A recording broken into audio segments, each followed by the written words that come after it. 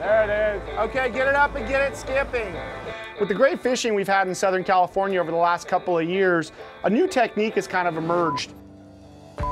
Basically, we're putting up a kite like a lot of the guys do on the East Coast, but we're skipping a flying fish behind it. It's a Yummee flyer. That's what I want to look like. These things have proven deadly for the bigger grade of 100 to almost 300-pound bluefin tuna we've had in our waters over the last couple of years. The thing that I've found with this particular lure is simple is better. A lot of times you'll see this rigged with a single hook coming out of its back and a treble hook trailer. The treble hook's deadly, no question, but you're more inclined to get a bad hook set. So we prefer to run this hook straight out of the back of the lure. And what that does is it gets the hook point away from the wings, any chance of fouling, and the majority of the time the tuna's coming up behind it, getting it and catching the hook. Good one! That's the one!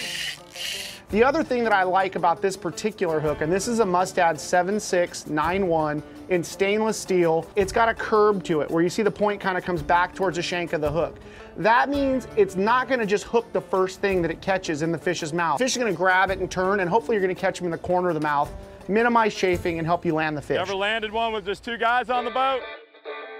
Now the new lures that have come out this year have actually got a hole that goes from the body cavity coming out the tail. So I'm just gonna thread this hook through the body cavity. It'll find its way as long as you aren't forcing it, and it's gonna pop right out of the tail.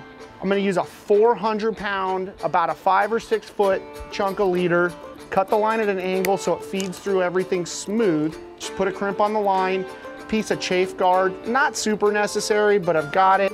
Feed that through the hook, back through the crimp. Again, this is another little piece of insurance. It just makes me feel a little better. I'm gonna melt the end of this leader. I'm gonna kind of mushroom it out a bit with my lighter. And that's gonna make it less likely to want to slip through the crimp, just in case my crimp slips. I'm gonna pull this whole thing tight. I'm gonna grab my crimpers. Now this is the important thing about crimping. Understand what size crimp you have. They're generally labeled by size.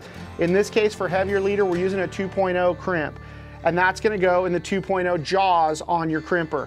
Very important. With these aluminum crimps, I like to go center out. I'll crimp it right in the middle. Then I'm gonna slide it over to one side, and I feel like it pushes the aluminum crimp material out away from the line and kind of flares it. Once I've got that in there, I'm gonna pass the leader through the body of the lure. And with these little Yummee flyers, they're already pre-drilled. So it'll kind of find its way through.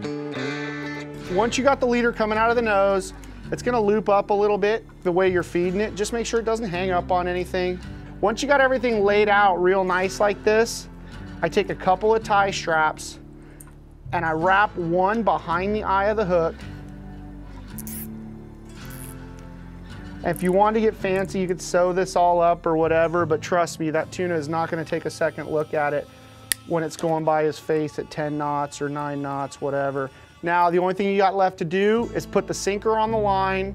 I rig these either with a 2-ounce egg sinker or a 3-ounce.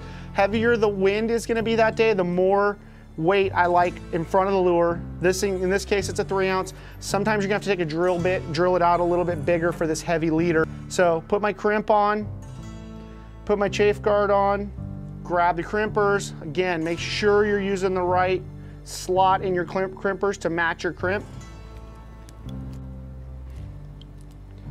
There you go. You're gonna use a snap swivel, connect this guy to your main line, and you're pretty much ready to fish.